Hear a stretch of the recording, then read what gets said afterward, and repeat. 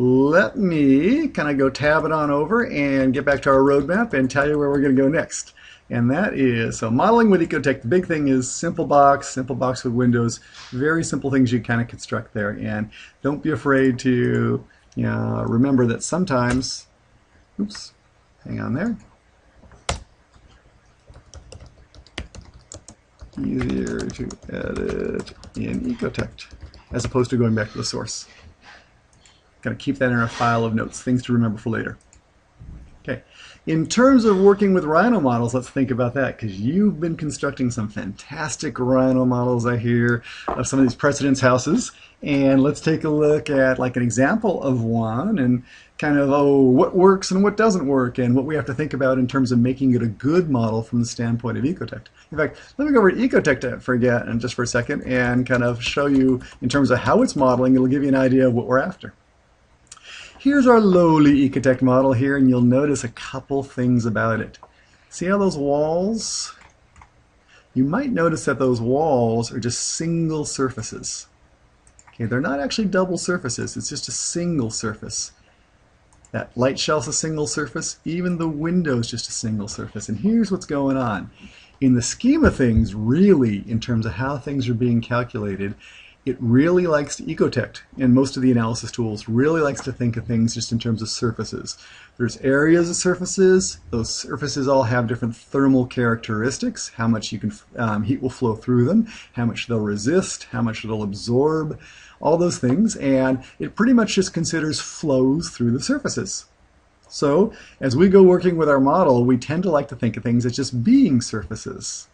Now, if you have a very detailed model that has two sides to a wall, we actually have to play a little bit of a game in that we even have to say that one side of the surface just doesn't exist if we want to do a thermal analysis, or kind of sort of break the thermal properties so that we split them between the two different surfaces so you don't get double penalized. Now, that sounds a little abstract right now, but we'll demonstrate that in terms of showing you how that works. So the important thing for you to think about relative to this is that, for the most part, it likes simple surfaces. And then even in terms of working with this model, you'll see my windows are pretty, let's just say they're a little primitive in the way they're modeled right now. I'm not showing a lot of mullions. I'm not showing a lot of kind of framing features. Truth is, for these kinds of models, those types of features really don't add a lot in terms of the thermal analysis. Okay, that little bit of space that's blocked by the mullions, really compared to the overall transmittance through the glass or the transmittance through the wall, doesn't add up to a whole lot. Some things matter though. Things like mullions and frames and things like that do count from a sort of shading standpoint, so they do affect the daylighting analysis. That's why that light shade, even though it's a single surface, is what I want to capture in there. But kind of keep your eye on this notion that we're really going to keep on trying to simplify our models. So for the purpose of doing the analysis, you don't necessarily want the most detailed model. If there's too many things going on, we might actually have to kind of hide some or take out some of the detail. Okay, so watch out for that one. But given that, let's go over to Rhino and kind of take a look at a model and think about what we might need to do. Okay, so we will go ahead and actually, before I do that, let me just kind of pause for a second here. From your guys' perspective. So Simon, like any questions in the room in terms of things we want to answer right away, or should we just dive over into Rhino?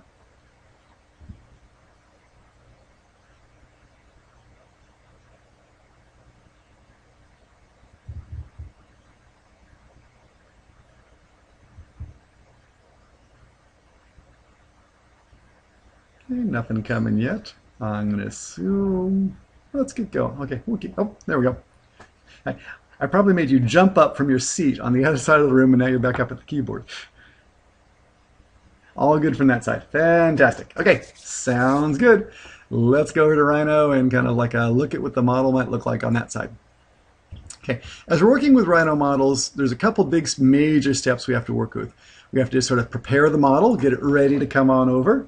Then we have to export the model and then finally import it into Ecotect. And the big thing that we like to have in terms of preparing is if it's a shading model, if we're really looking at it in terms of the shadows, the shading, and the solar radiation, it turns out that's relatively forgiving. Looking at those things, just any surfaces, even double surfaces, are okay for that. So I'll say single surfaces for thermal analysis. Yeah, double surfaces are actually okay for the whole notion of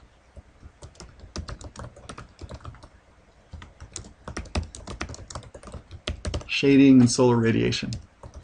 Because it doesn't really matter if there's two surfaces. The first one's the one that's going to measure the shading, or will do the shading or catch the solar radiation. So we're going to start by just basically preparing our model. Then we're going to export it. And let's think about how we are going to export it. It's really going to come down to this notion of really bringing it across as a DXF file. And as we bring things all across as a DXF file, we're going to really want to make sure that all the different surfaces, no matter how we've modeled them, all are sort of exported as a series of meshes. So if you have them as a series of NURBs, or you have them as surfaces, we're going to really reduce it all to meshes as part of the DXF export. Okay? And that will allow us to bring it into Ecotect very cleanly. So let me kind of show you what that means relative to a model that Simon was good enough to provide. So let's go over to Rhino and take a look.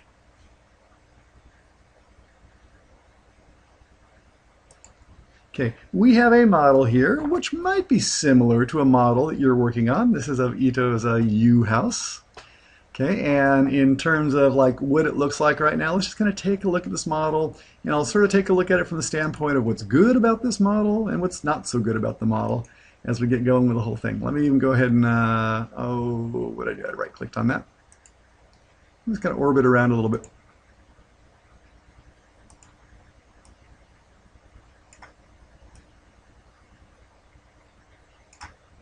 Oh, what did I do there? Now, for all you Rhino buffs there, I will be the first to admit I am a very bad Rhino user. I spend most of my time modeling in Revit, okay, which is sort of what I use an awful lot for my BIM modeling. So you guys, when it comes to Rhino, will like kind of just model me right under the table, and that's okay. I'm not going to worry about it too much. But as we go looking at this model, there's a couple sort of interesting things I noticed about it. One is this is actually already set up to be like a 2D, or most of the walls actually have two surfaces to them. It has an interior and an exterior surface. Okay, and that's okay. We can deal with that. That wouldn't be too awfully bad in terms of bringing things across. There are some funny things, though, about the model that may cause a little bit of trouble later. You can sort of see down here, it doesn't look too bad. It's got this kind of nice sloping roof that's coming all around. There are a couple of what I'll call holes in the model, though, and that might create a little bit of trouble later. For example, there's a little hole in the roof right here. Okay, and there's also, at least in this model, above the wall, it looks like there's like a little band of glass or something where it's letting the light in. I'm not really very familiar with this house, but there's something going in. You can also see it happening over here. It's a little bit of a hole between there, and I'm not sure if that's actually in the real house closed in with glass, or if that's all. Okay, beautiful. So it's a skylight there. Excellent. You know, here's what we're going to need to do for all those different surfaces. If they are kind of like either openings, whatever we need to do there, you know, from the purpose of daylighting, okay, that can be open because if it's a skylight and is essentially clear, that'll be super. You know, from a thermal standpoint, though, we'll have to watch out that even if those, you know, are like holes that are ultimately covered with glass, we just need to kind of get them covered. And I think this one actually here, I'm not sure if it's the way it's rendering for me in Rhino, but actually when I went through and bring it into like Ecotect, you'll see there actually is something in here, although it's modeled kind of like a tube. But we'll see. Let me go ahead and show you what happens with the model when we get this on out. So I'm not going to change the model very much right now. We'll just sort of leave it like this and show you what happens when we export it like this and bring it on over. So here's basically how it works. You're going to go ahead and take this model, and we're going to go through and select it. Okay, and we're going to say export it. So far so good. We will then come on down and we will say that we want to export it as a DXF file. I'll find it right there. Okay, so it could be DWG, but DXF seems to work better. Let's go ahead and give it a name somewhere. I'm just going to put it on my desktop for right now. I'll call this my Ito House Export 1.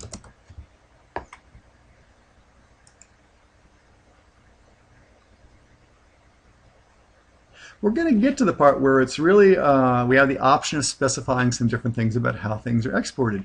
And this is where we actually want to go through and make a small change, because rather than depending on just sort of the default, I really want to make sure that the surfaces are coming as meshes and meshes are coming as meshes. So I want to make sure that's going to happen. So to do that, I'm going to set up a new schema and make sure that happens. So I'm going to say edit the schemas, and I'll go through and create a new one. I'll call this, export to Ecotect. So surfaces, I don't want curves, I want them to be meshes. Meshes can come as meshes too. And I'll leave it AutoCAD 2004, it'll be fine. Let me save that away. Okay, having saved that schema, that'll be easy to choose next time we have to go through and do some sort of export of this. So we are ready to export. I'll say OK. Here's this choice about, as we go through and take this surface, how is it going to go to break it down into a mesh? And here's what's going to happen. All those big old flat surfaces, they're going to be fine. Those flat surfaces will give no trouble whatsoever. Those rounded surfaces, you're going to find, though, create a lot of triangulated meshes. And here's this issue of really, do we want to have more or fewer? Just how fine do we want that to be? In general, the recommendation is kind of leave it set to the default, but if you end up with a bazillion, an awful lot of polygons, you might go ahead and turn it down to fewer polygons. Okay, if it's a little bit too rough and you really need the fineness, you might turn it up. But here's my general guidance.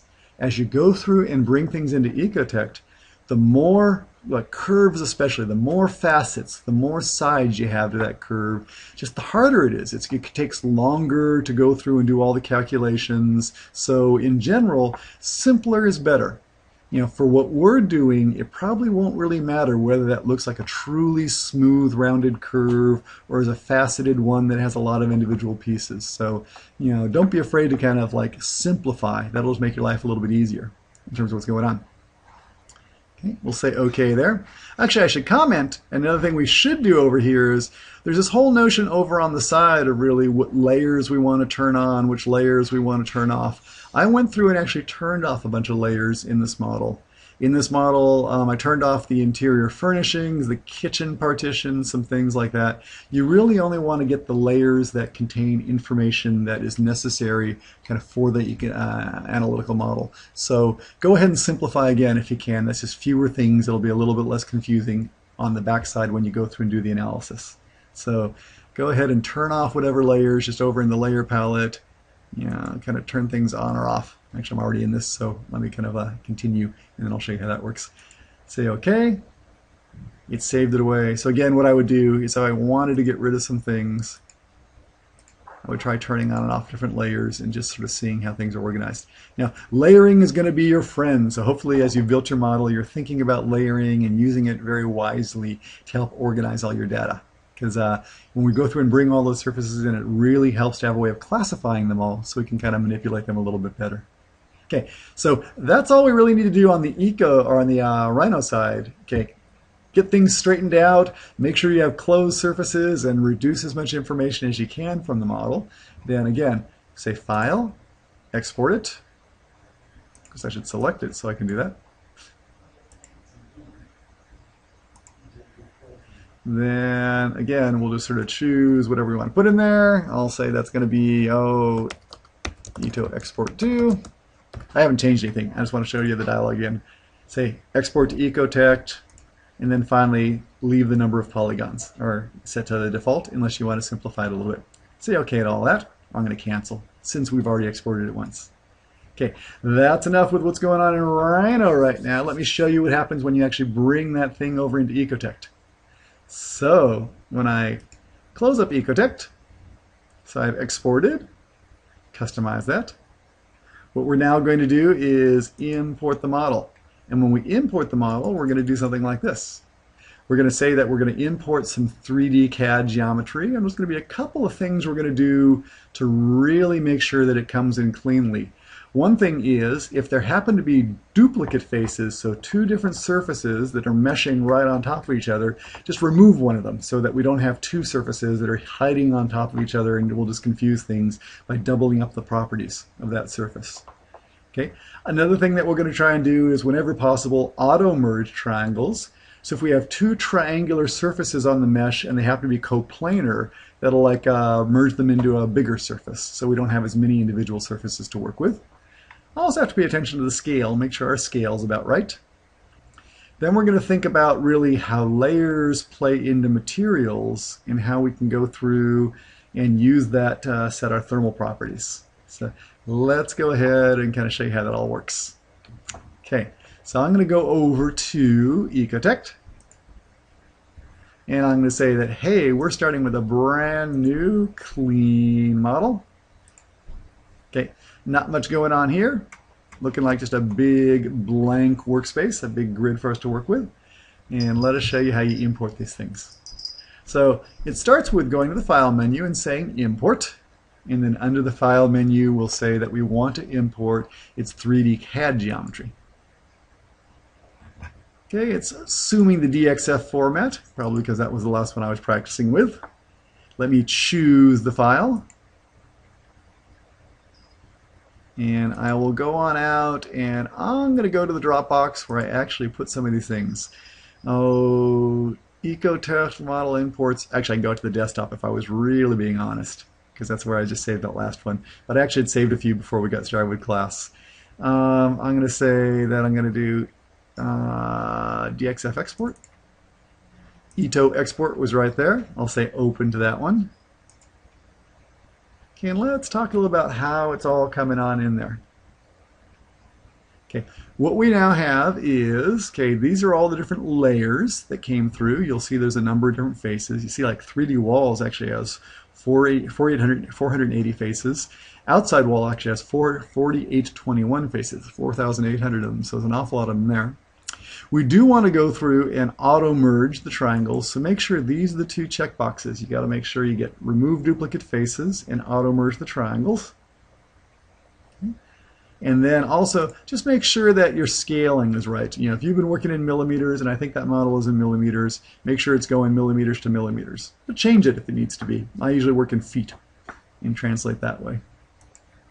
Or inches. Say okay. We got those things.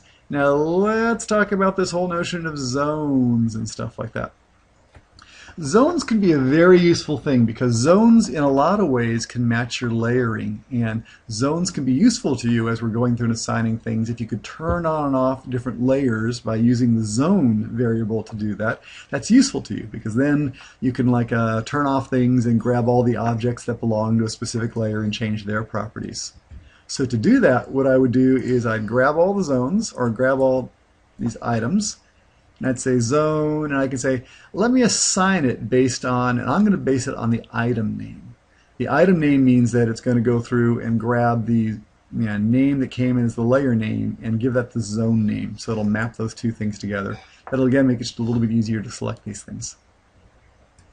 As far as the materials, let's take a look at that. Walls. Looks like it's guessing it's some sort of wall. We can say that let it be the default wall, or we could actually assign a material. We'll do that in a little bit. We'll just let it know that that is indeed a wall surface. Floor slabs were guessed to be a floor. Glazing, didn't really guess anything there. So what we're going to do is for glazing, say anything that comes in on the layer glazing is going to be set as a window. A lofted wall. I think that's a wall, but we'll see that, yeah. I think that's the rounded wall at the end, at the head of the house. Outside wall also coming as walls. Okay, now here's a kind of a nice important thing you can do to save yourself some time. If you've gone through and in your model you have a whole lot of layers set up, all these different layers of things, and you've spent some time mapping in the zones and you've mapped in the materials, okay, rather than having to go back here and set those every single time, it might be very handy to go ahead and save these settings away, and you can do that. So this is all called a material translation list, can be saved, and to do that, what you'll do is you click the Save button, which is down here in the dialog, and we can go ahead and give it a name, like the Ito Import Translation List. I'll give it 2, since that's the latest one that I just made. Save that away. And the nice thing is now, if I bring this model back in again, I can load that translation list, okay, and have all this table of settings kind of automatically applied. So that's just a little time saver. So again, what I'm saving away is this mapping between the layer names, the material, and what zone it should be applied to. But in any case, when you get done with this dialog and you have all this stuff set up, here's what you got to do, okay? You make sure those are checked. That. We're set up over here. Let's say open it as a new one or import into existing. I don't really have much going on here, so I can just import it. And I'll get something that looks like this. Now it's still working. Notice all those triangulated surfaces? Aha, okay, did a little bit better there. It went through and reduced all that triangulation that was happening in this surface to, what is it? Make it like just a single plane instead.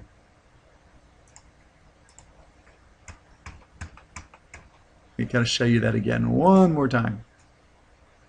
So these big old planar surfaces that are out here, let me again do the import so you can sort of see that. We'll import the 3D CAD data. I'll choose that file. Here he is. Say OK. This time, since I've already saved that material translation file, I can just go through and make sure that's millimeters. Say load it. Load that last one. And I'll say open it as a new one. Don't save those changes. Okay, it'll come back in and watch it. It goes by quickly. Well, that didn't go by very quickly. Not to worry. Let's open that again. I can't hear you laughing, but hopefully that's striking you as funny. Okay, let's go back at EcotectAnalysis. I guess the point of that would be, remember to save often. Again, we'll try to use that as an object lesson to say, oh, save early, save often. Never go longer than you'd care to lose your work between saves, just to be on the safe side.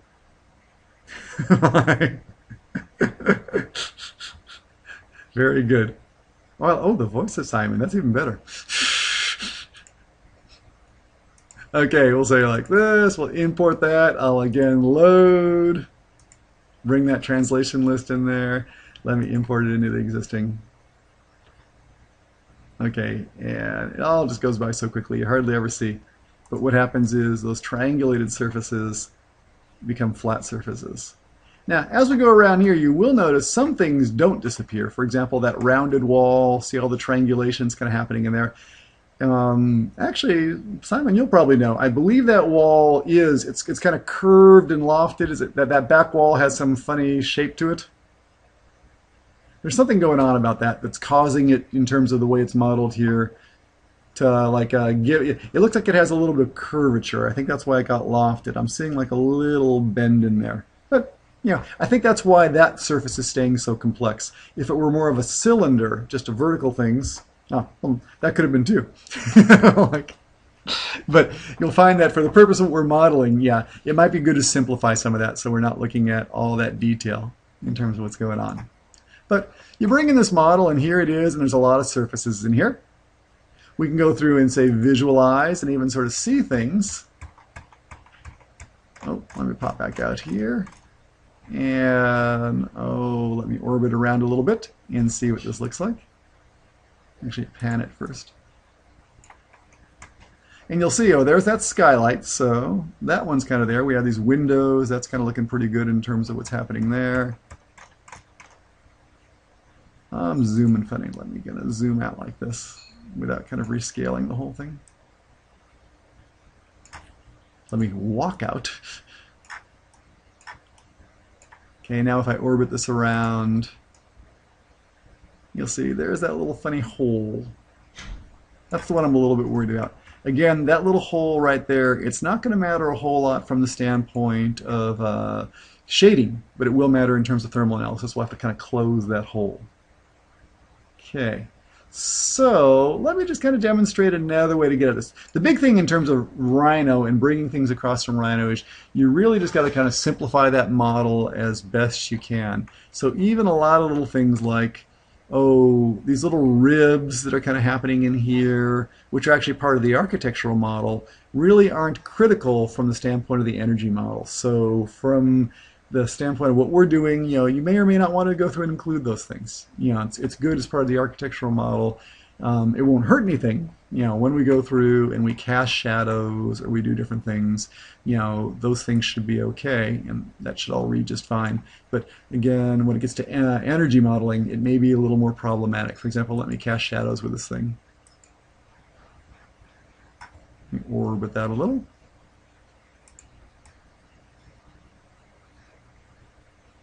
And I'll just try doing something where we'll look at the shadows through the day. And you see the windows and everything. They're reading okay. Okay, we'll talk about that shadows and how to do that stuff more in just a little bit when we talk about shadows in more detail.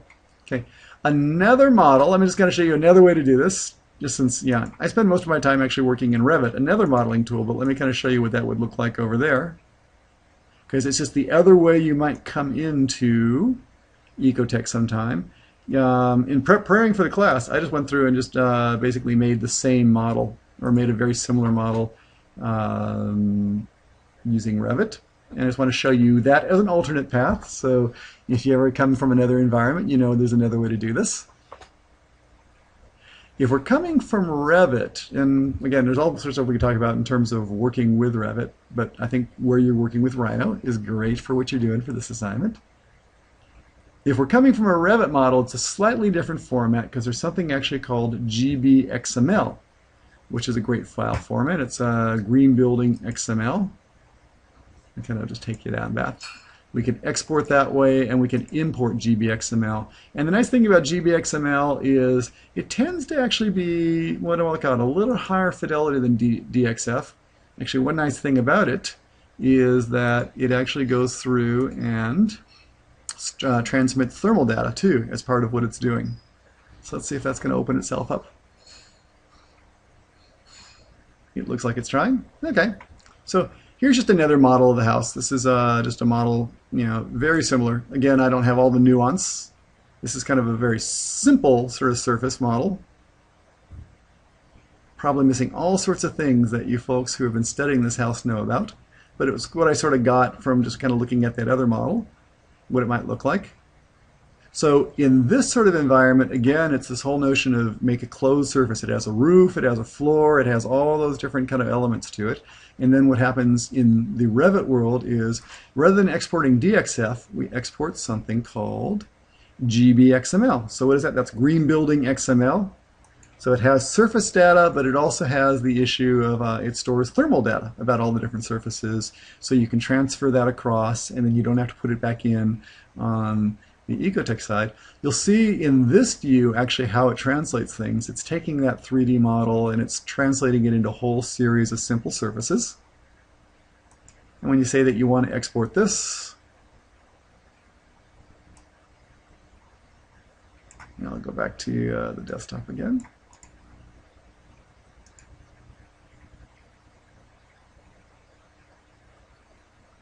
Okay, so we can take that model and bring it over to Ecotect 2.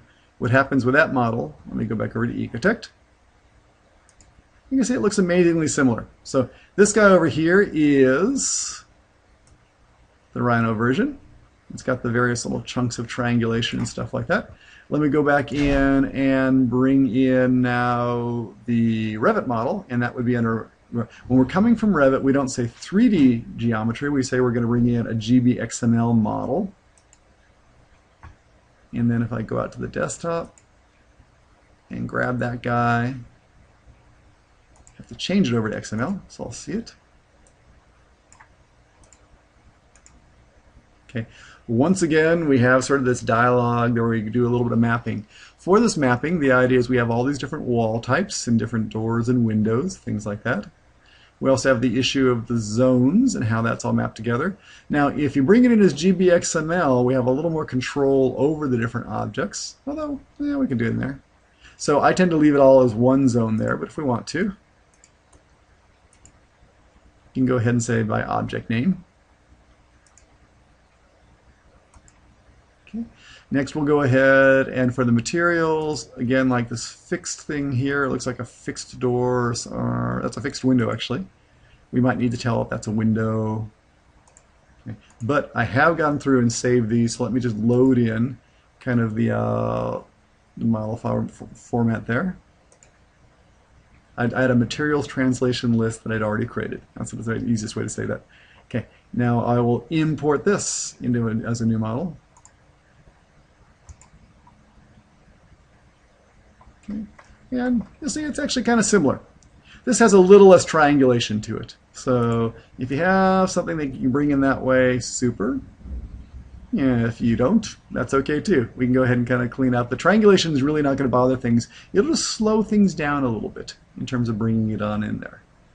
Okay, so let's just kind of pause there for a second, because there's this whole issue about bringing things in from Rhino, bringing them from different environments. Let me go ahead and bring that Rhino one back in, and we'll talk about some of the things we have to do to kind of clean things up. So let me pause for a second and just kind of see how you guys are doing as far as, for questions, things that we want to see before we kind of move into more playing in Ecotect.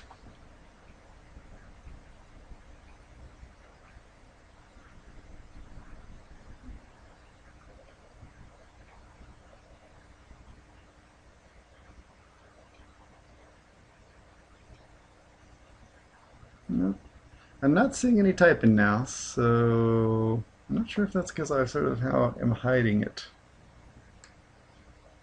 Oh, there we go. Is it worthwhile bringing in simplified Rhino rather than a complete one? Will be building detailed models for the assignment. Okay.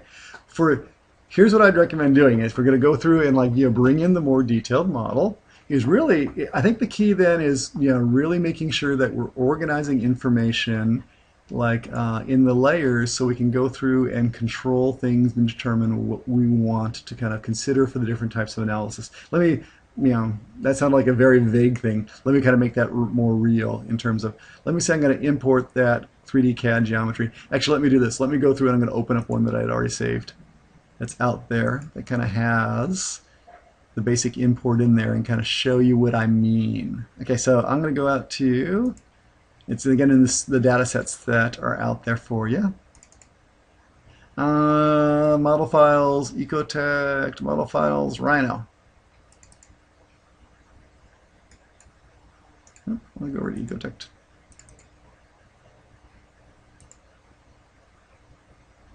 Well, that's interesting. Did I never save that one away? Maybe I didn't. No worries. Okay, let me say new and I'll import that thing again. Save changes, no. I'll import, and we'll go back in and bring in that guy. I'm going to go out to the Dropbox.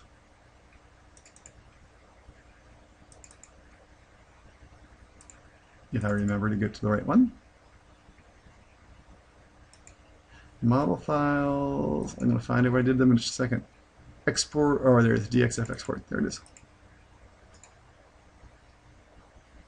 Okay, so I'll say open as new. Got it. Oh, let me load that in again.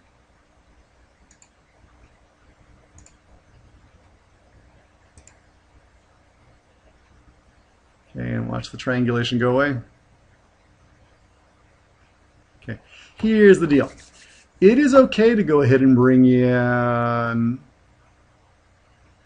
to go through and bring all that stuff in, and it doesn't affect things a whole lot, and especially a lot of what I'm talking about now, especially for the solar radiation analysis, really isn't nearly as critical as for the thermal. But here's where it starts to, how you can start to control that a little bit. When we brought things in, you'll remember that we mapped sort of from layers into different zones. So what we can do is actually over here in the properties palette, there's different settings. There's kind of things about the selection. There's this thing about zones too. So here are all the different zones. This will look an awful lot like the layer manager. It does in Rhino. So in here we can do this whole thing of turning things on and turning things off. Okay, and as long as we have the ability to go ahead and turn things on and turn things off to kind of select things easily, I think it's okay to have the complexity there. The biggest difference the complexity is going to make, it won't change your analytical result very much. it'll just sort of slow things down a little bit, because when you do analyses, the more surfaces and then more unique oblique angles, the more time it just takes to do that. So yeah, it's really sort of an issue of slowness. So if you already have the detailed model, I say super, bring it on in there. And what we can think about is just organizing in layers to kind of filter out layers of complexity that you don't necessarily need for the purpose of the analysis.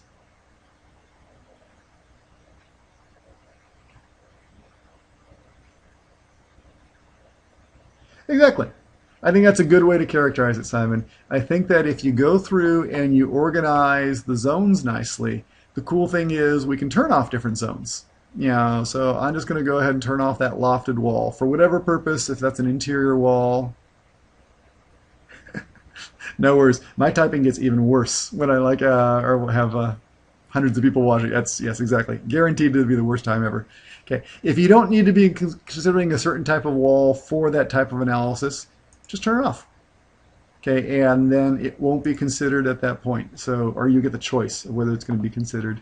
So, I think, yeah, the big thing is really making sure you're organizing yourself very carefully into layers so you can have your complexity when you like it and hide your complexity when it's working against you. So I think that's a good general guideline.